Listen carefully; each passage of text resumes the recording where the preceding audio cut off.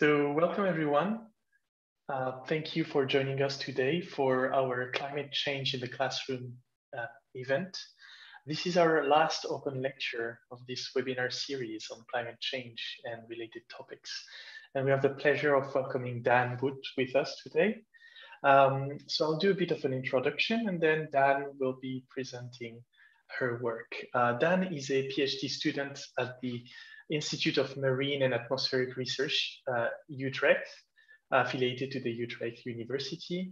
She does research in the marine carbon cycle and the Earth's climate and feedbacks between the two. She has a degree in hydraulic engineering and in climate physics. So Dan, it's a pleasure to have you with us today, and we are really excited to hear more about what you are doing. So the floor is yours. You can start whenever you're ready. Yes, thank you. And I will just share my screen and I will be able to start. So thank you all for joining and thank you for having me. Today I will give a talk about the ocean and more specifically the role of the ocean in the Earth's climate. And I want to start with giving a short introduction to the ocean. Because the ocean is actually very important for our Earth. And we know that 71% of our Earth's surface is covered by oceans, actually. But actually only 5% of our oceans have been explored. So it's really, really difficult to observe the ocean. It is mostly because the ocean is also very deep. It's on average 4 kilometers deep. And the deepest point is actually 11 kilometers deep, and it's the Mariana Trench near the Philippines. And it's actually the case, and that's I was quite surprised to hear that, is that we have more accurate maps of the surface of Mars than we have of the bottom of the ocean. So I also think that says something about how much we still do not know about the ocean, even though it's so important for us. We also know that in the ocean, the most wildlife on Earth resides in the ocean. I mean, we have like different mammals such as whales and seals, but we also have large fish like sharks, all the way to all the tiniest plankton species that are a complete ecosystem in the ocean.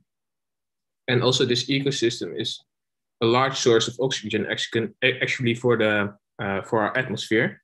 And this is also very important for us to be able to breathe. So the oceans basically enable us to live on this planet, which is pretty awesome, I think.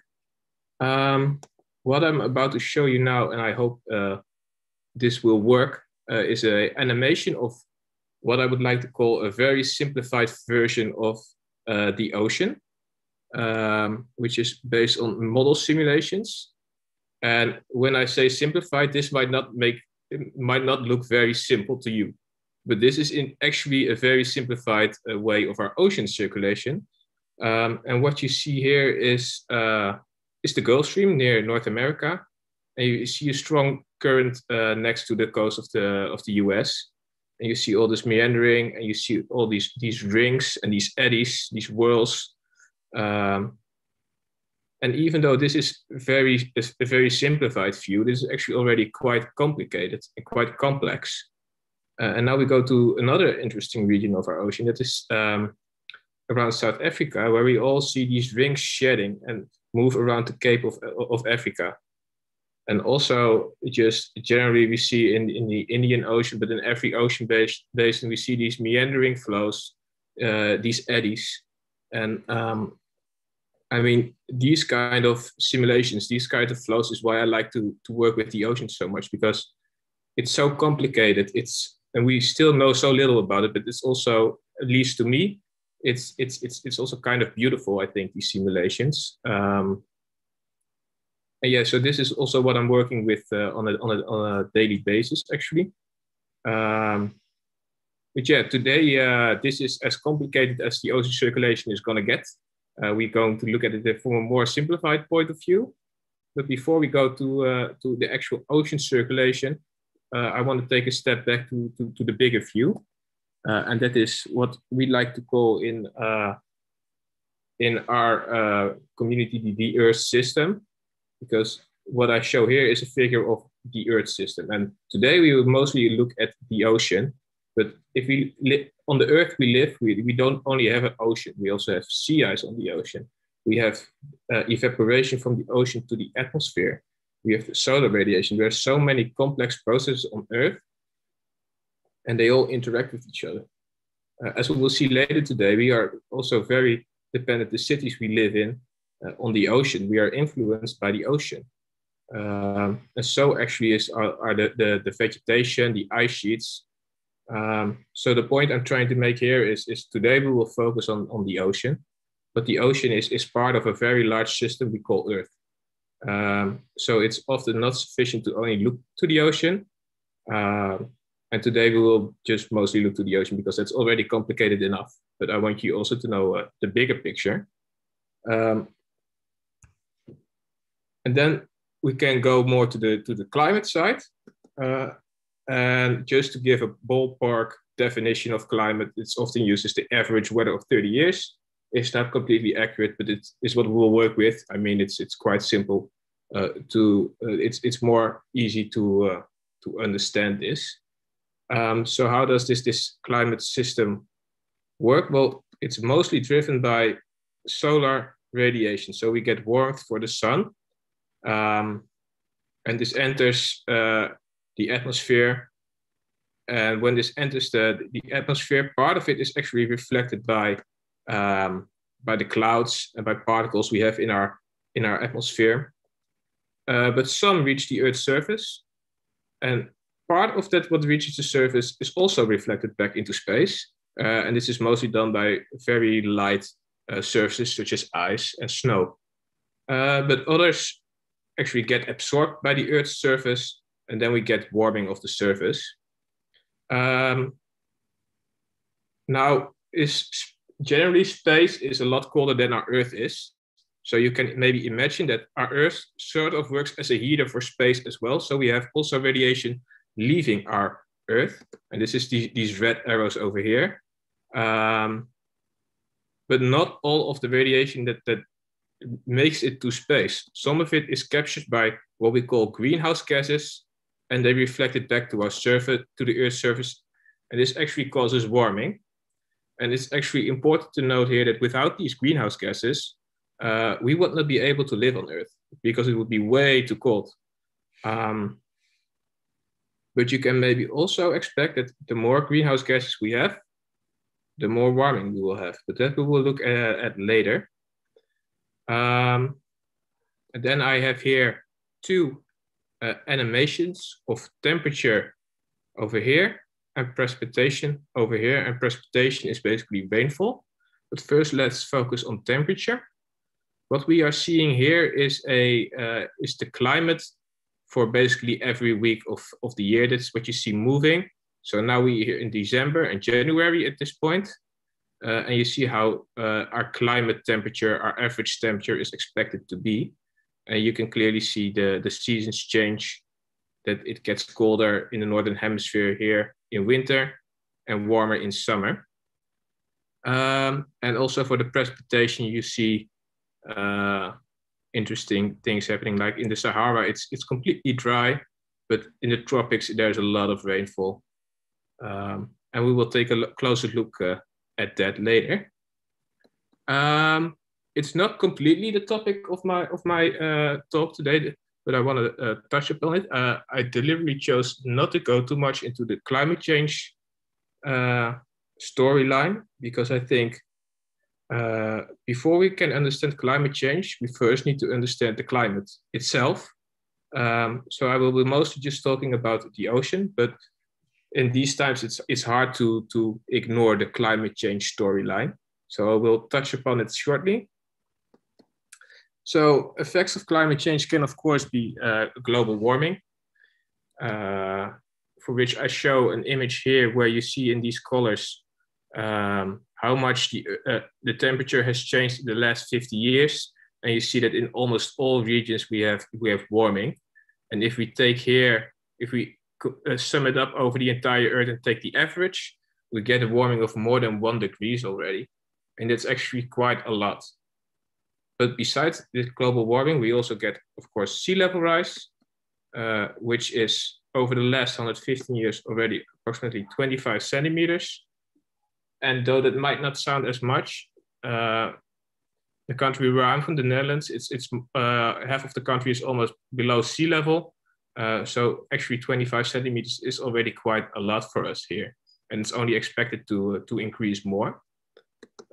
We have loss of sea ice, and we also have changing weather patterns, such as more heat waves and maybe even more storms or more intense rainfall events. So what is the cause of this climate change? I think most people already know that it's because of the greenhouse gas emissions, such as carbon dioxide and methane. And what I show here in blue is the atmospheric CO2 concentration. And in black, we see the carbon dioxide emissions. And we can clearly see a relation between these emissions and the concentration. And the same applies to methane here, where we see more than a doubling over the last 250 years. And this causes the climate to change. But that is what I wanted to tell about climate change. Now I want to go to the ocean's role in the climate. So now we're going to step back to the ocean. And for what I call short-term climate, so this is more on the time scale of 1 to 30 years. Our ocean is very important to store heat, but it can also provide heat to the atmosphere, and it can provide moisture or water for precipitation. And on longer term, it is also very good to store carbon dioxide. So this is more the hundreds to thousands of years time scale, where the ocean can store a lot of carbon dioxide. And in climate change, the ocean's role is mostly to store heat, thereby reducing the warming of the Earth, and also storing a lot of carbon. Around 25% of what we've admitted as humans is currently in the ocean. So without the oceans, we would have a way higher carbon dioxide concentrations in our atmosphere. So now we're going to separate a little bit to look at the temperature. And what I show here is the temperature in winter and the temperature in summer at the surface. And now I'd like to give you a few seconds to look at these maps and maybe see for yourself if you can find some interesting patterns which might be related to the ocean.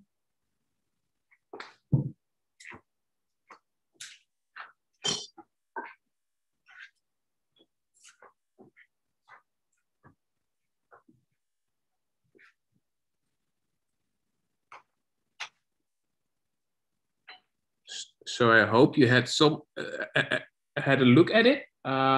So the first thing I'd like to point out is I draw this line now, and the idea of this line is that it's on the same latitudes at all places. And that basically means it gets the same amount, all places along this line get the same amount of radiation of the sun. So based on that, you would maybe expect them to have the same temperature. But if we follow this line, starting here in Canada. I'm sorry to interrupt. We have Luisa in the chat who's just asking if it was summer in the northern hemisphere that you were talking about. Yeah, this is based on northern hemisphere, true. Okay, thank you. Yeah, that's a good question. I should have mentioned it indeed. So we're in northern hemisphere winter, and we see that in Canada, we see these sub-zero temperatures. But if we move over the Atlantic Ocean to Western Europe, which get the same amount of solar radiation, but you see here the average temperature is around 10 degrees. So that's almost a 20 degrees difference for the same amount of solar radiation. And then if we move further to Siberia, Mongolia, we again see these sub-zero temperatures. And this is actually the influence of the ocean, here, the Atlantic Ocean. And another aspect I wanted to show was,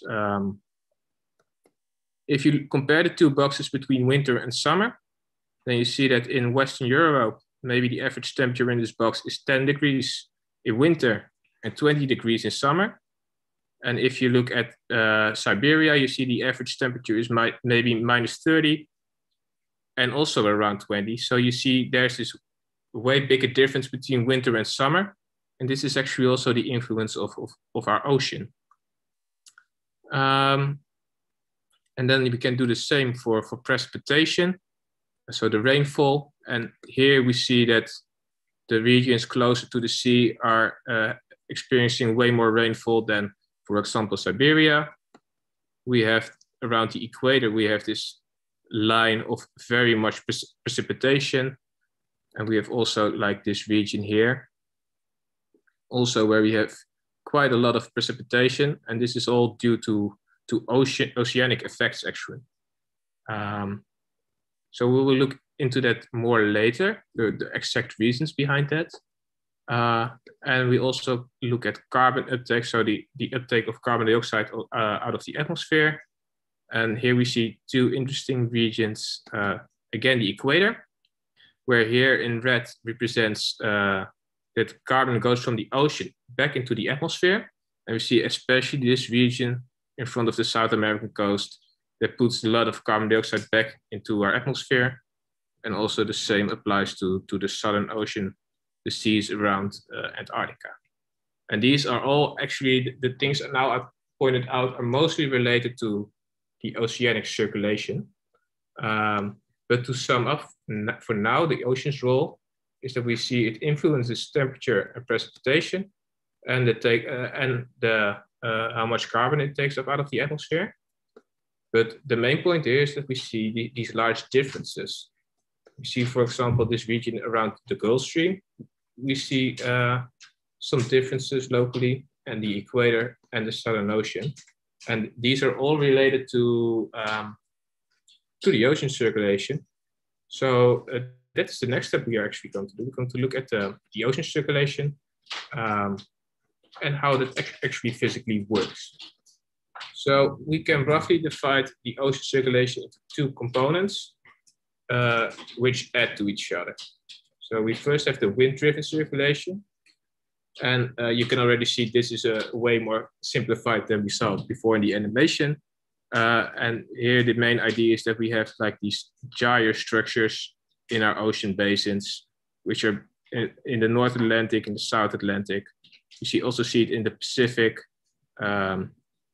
where we have poleward currents on the western side of the basin here, and then at this point, equatorward on the eastern side of the basin. And you see the same here in the South Atlantic, and this is the wind-driven circulation. And then we have also what we call the thermohaline circulation, where thermo represents effects of temperatures, and haline represent effects of salt, because you probably all know, if you've ever been to the beach, there is salt in the sea. And this also causes effects on the circulation, because the main idea behind this thermohaline-driven circulation is that there are what we call density differences in the ocean, and these cause a circulation in our ocean. And we will first look at that. But first, this wind-driven circulation is more on the shorter terms. So this we're that year to 30-year time scale, and this is more on the 1,000-year time scale, the circulation. But to start with the thermohaline circulation, I mentioned it already, density. Density can be seen as a mass per volume. It's basically the scientific definition. But for now, if you can also understand it, the weight of, for example, 1 liter of water, and that is not constant in the ocean. If you take 1 liter of water out of the North Atlantic Ocean, it weighs differently than if you get 1 liter of water out of the Mediterranean Sea. And this is because there are temperature and salt differences in our ocean. And the flow likes to go from high density waters to low density waters. So to illustrate that, we have here temperature and salt, and we have 4 different water boxes. So these are all the same volume, but box 1 is a very warm water with almost no salt. Box 2 is warm and salty.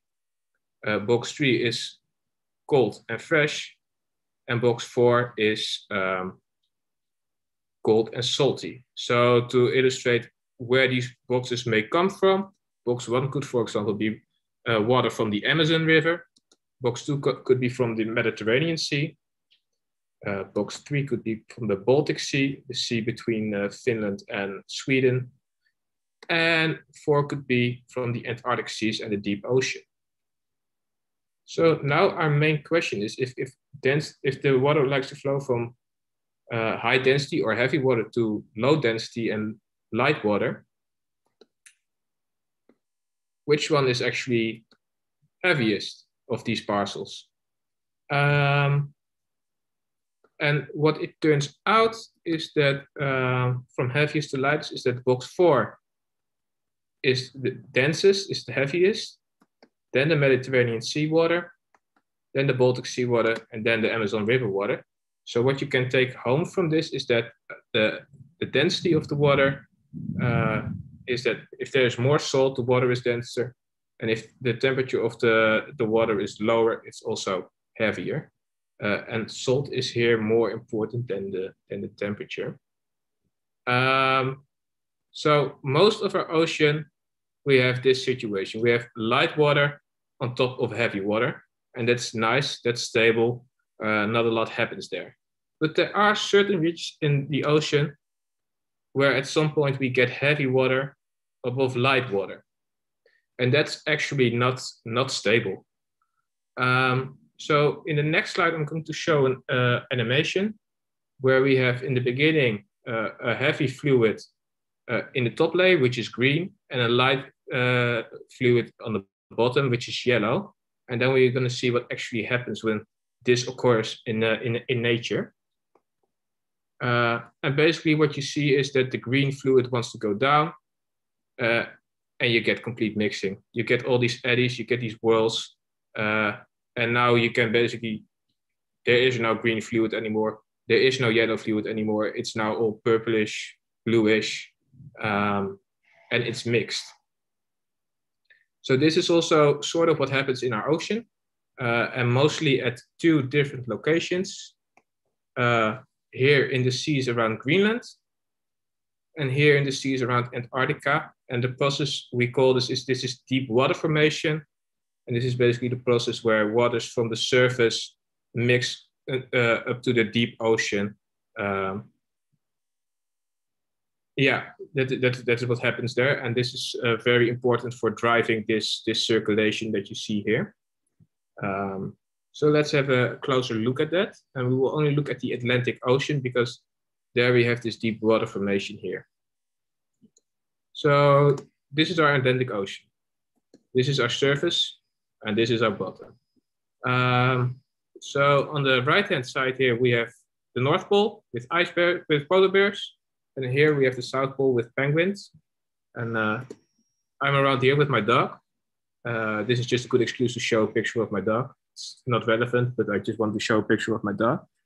And what we just saw is that we have these mixing here in the north, near the North Pole, and we have this mixing near the South Pole. And now we have this downward transport of mass, basically, of water. But this water has to come from somewhere. And the only option that for this northern water is to come via the surface. And measurements and physics show that we have here at the surface a warm current going northward. And this is partly also, the Gulf Stream is also part of this current. And then our observations show that in the deep waters, we have a return current, which is called going back towards the South Pole, where we can form the other cell. And you can already see like that this is a very cold, dense cell. And this is somewhat warmer. And this is also part of the Gulf Stream. And the reason why we have like this water comes back to the surface at this point is actually because of the wind-driven circulation, which we will look at next. So I will get this image back. So here we have the gyre circulations again. And what I show here is the wind field actually above the ocean. And here you can actually already see that it's quite natural. Then we get these gyre circulations in the ocean. For example, if we look at the North Atlantic, we can already see that the wind sort of forces the ocean to move like this, in this direction. And we see that also in the Pacific, we already automatically get these gyre structures just because of how the wind, the direction of the wind in our atmosphere. And this wind-driven circulation has some important features that are important for our climate. The first one is what we call western boundary currents, such as the Gulf Stream. And what we know is that on the western side of the basin, so in this case, it's the coast of the US, we have this very strong currents. Well, at the eastern side, there are hardly any large currents. And what this Gulf Stream does, it takes the warm waters from the Caribbean Sea and the Gulf of Mexico, and it transports it all the way over the Atlantic Ocean to Western Europe. So this is one important part of the wind-driven circulation. The other part is what we call equatorial upwelling. And I'm gonna explain that now. Here we have part of the sea around the equator, and there are winds blowing. These are these green arrows, and on either side of the equator we have like winds blowing into the western direction. Now, as a response, the ocean currents flow like this. They do not completely follow the winds, and this is because of the turning of that the Earth spins around its axis. But that's a discussion for another time. So now you maybe just have to believe that our ocean currents do this. And what happens? So now we look at it from the side, and then this is again the equator, and this is depth. And then we see at the surface that our warm currents go outward. And this means that here we need to get some water. And that actually comes from the deep ocean. That water flows here to the surface, and this is actually cold water coming to the surface. As similar processes are also occurring in the Southern Ocean. So now we've learned a little bit about the circulation. So now let's try to see what we learned in the beginning, if you can connect that to what we know about the ocean circulation now. We saw that Western Europe is relatively warm during winter, and that Western Europe has relatively small seasonal variations. So, and that is because of the Gulf Stream. And the Gulf Stream is a combination of this thermohaline circulation and the wind-driven circulation. And this Gulf Stream brings warm waters from the Caribbean Sea to Western Europe. And now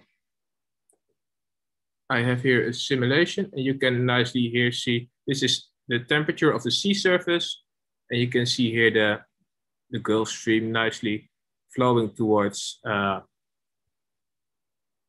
Western Europe.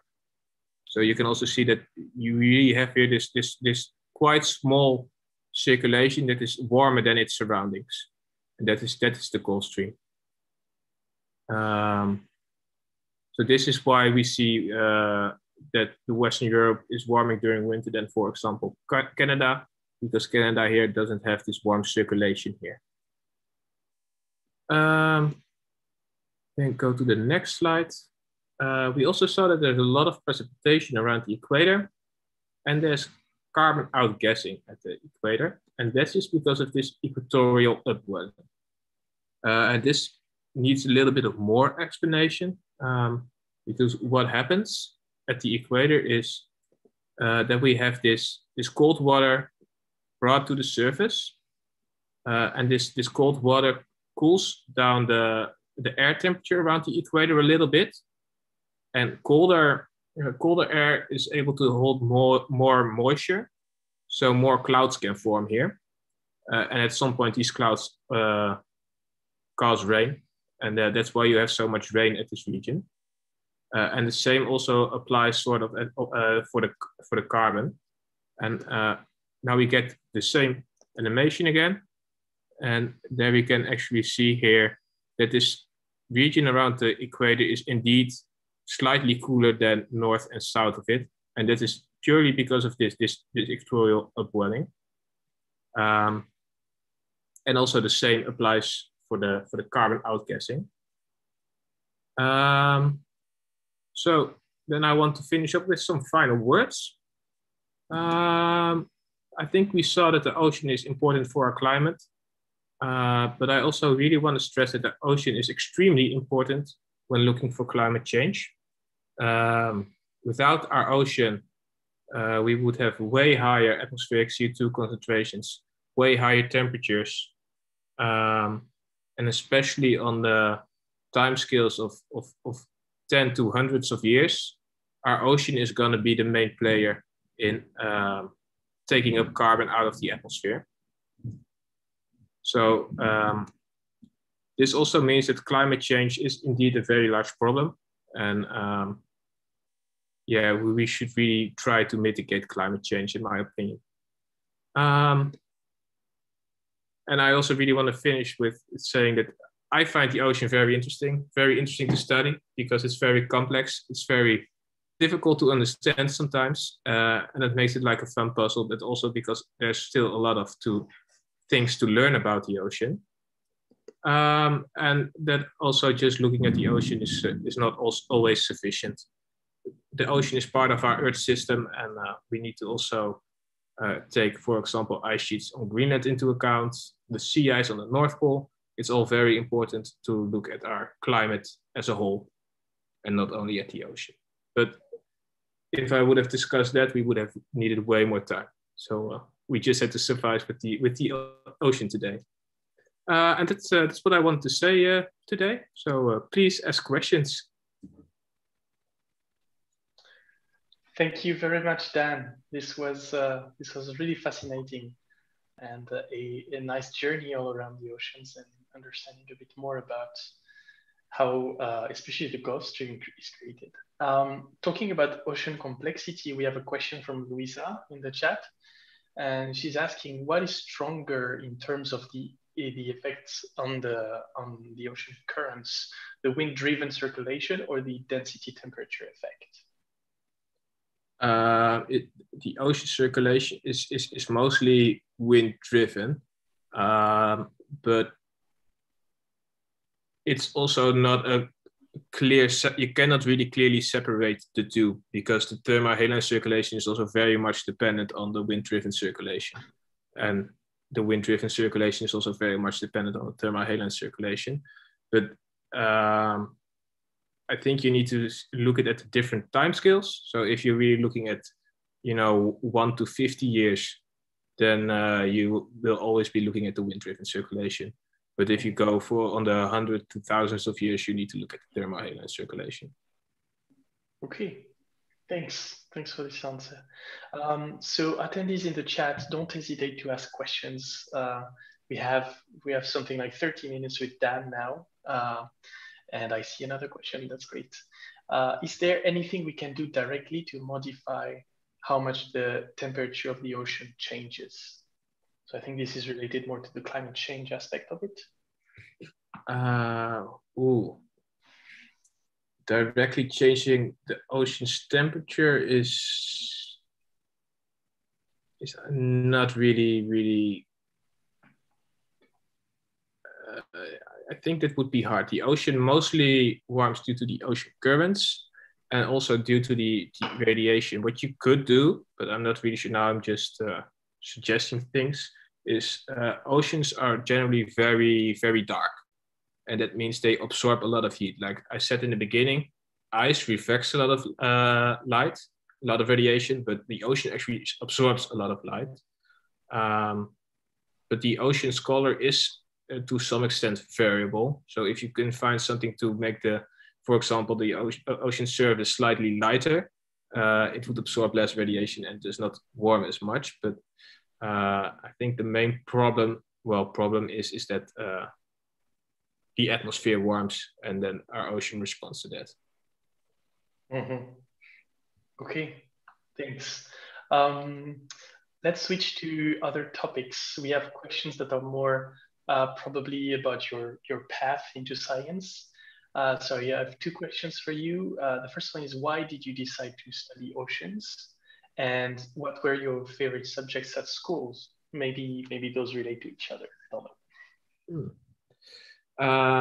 So to start, my favorite subject at school, I think it was actually history and chemistry. So that's actually two things I basically do nothing with now. But I was always very interested in science in general. And at some point in university, I realized that I was actually very good at physics and mathematics. And if you realize you're good at something, it becomes already a lot more fun. And when at university, I actually first thought I wanted to be a civil engineer. So I basically want to construct buildings. But there was also this fluid mechanics. So basically learning why do fluids move the way they do. And that just interested me. And at some point I had a course on physical oceanography. And then I thought, like, why am I still even trying to be an engineer? This is what I want to do. I don't know exactly what it was, but it was it clicked. It was the mathematics, the physics. It was it just that was it. Okay, yeah, it's a fortunate encounter, we would say, that put you on this path. That's great. I see three other questions in the chat. Let's keep it coming. We'll stay on track with the more scientist related side, and then we'll go back to the oceans. One of the attendees is asking, could you please describe your day-to-day work? Do you only work from the lab, or sometimes need to go to do field work? What does your day-to-day work look like? So I am a researcher that only works with computer models. So I basically sit behind my computer looking at model data and trying to make sense of what the model is telling me. But I also have colleagues that go on ships. At least in the Netherlands, we have one research vessel, and they often go to the Caribbean Sea. And then I'm always a little bit jealous, like, why do I have to work with models? But I like models more than observations, but I would also like to go to the Caribbean Sea once. Okay, and so where does the data you use for your models come from? It comes from the experiments on site, right, in the field, or did something else? Yeah, the construction of these models is a very, very complicated process, and luckily I'm just a model user and not a model developer. But as far as I understand it, indeed they have measurements, and we know for most processes we quite know the physics quite well. So we tell the computer these are the physics, and then we try to see if they match our observations, and then we slowly adjust things to the model to make them better represent the observations. Okay, that's clear. Okay, let's go back to the ocean then. Luisa is asking us two questions about the behavior of the ocean. The first one is, do earthquakes affect ocean currents? Generally, I don't think so. When you have earthquakes, you can of course get tsunamis, but these are, at least for ocean circulation, from a viewpoint of ocean circulation, these are very fast. I mean, I'm not really sure how fast they travel, but you can cross. I think they can cross the Pacific within 1 day. So I mean, that's pretty fast, considering that our ocean circulation is mostly imported on a yearly timescales. Mm-hmm. Okay. Okay, but apart from that, they would not modify the currents on a longer time scale, right? No, unless you really have large changes in in the bottom of the ocean. If you're really creating a large seamount, for example, because of the earthquake, then you might expect some. But that Okay. I don't think that's ever really happened. Okay. And the second question from Luisa is the pollution in the ocean affecting its behavior?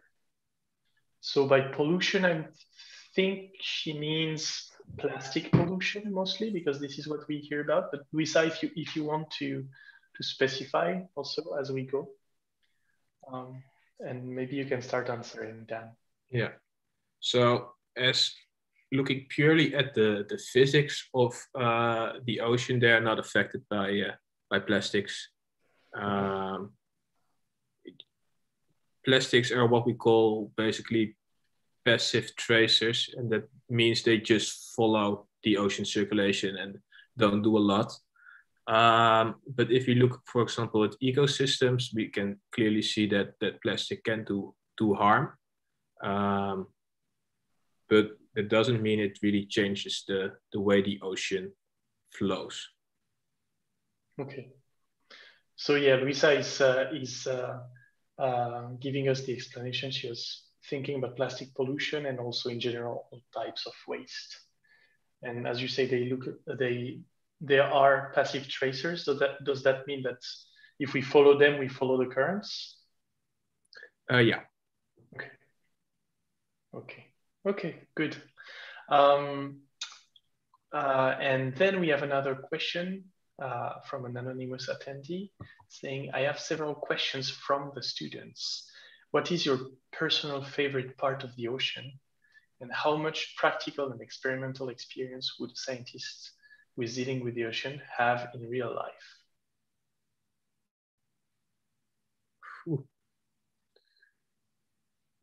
Yeah.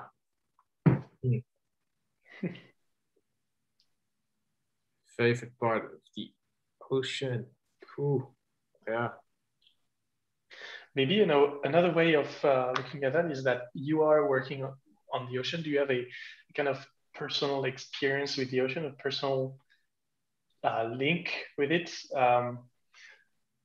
Is it something that you also like to experience in your personal life? Like, I don't know, go to the ocean. No, not really, actually. I mean, I always liked the beach, but the beach is not the ocean, at least not as I'm working with the ocean. So no, I actually don't really have any experience. I've also never been really to the open ocean. I've always been close to the shore if I was ever on a boat. Which is interesting because we tend to think of scientists as being personally involved in the topics that they are studying, right? Like that they have a kind of identity link with the topics, especially with climate change and the natural world in general.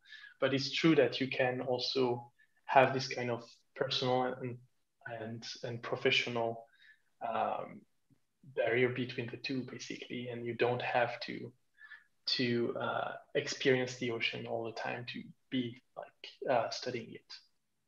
Yeah, I mean, it's also the ocean is so complex that you can get so much passion from several parts. I mean, I really have colleagues that are just really they're really climate activists and they're really doing this research because they really care a lot about our climate. And that they are also involved with things like Extinction Rebellion. They are that much involved. And I also colleagues that are very passionate about plastic pollution. But there are also people like me that are just very interested in the very interesting behavior of the ocean circulation, the non-linear flows, the mathematics behind it, the models behind it. And that is what really got me to study the ocean. And I mean, what is also partly why I like it is it's because it's observable. It has an effect on our day-to-day life, the ocean also. So you can actually also observe it in some sense. Right, right. That's a good point. I don't see any more questions in the chat. So attendees, if you have other questions, please don't hesitate to write them down. In the meantime, I do have a question for you, Dan. You mentioned a lot the Gulf Stream as being an example of the Western Boundary Current, if I'm correct. Yes. And I seem to notice that there were others, but not as strong in other basins. Did you focus on the Gulf Stream because it was affecting Europe, or because it's like the most visible one, or what about the others, basically? What about the others, Western boundary currents? Yeah, so one of the reasons I focused on the Gulf Stream because it's also part of the thermohaline circulation. Okay. And the others are not necessarily part of it. But also, this is partly,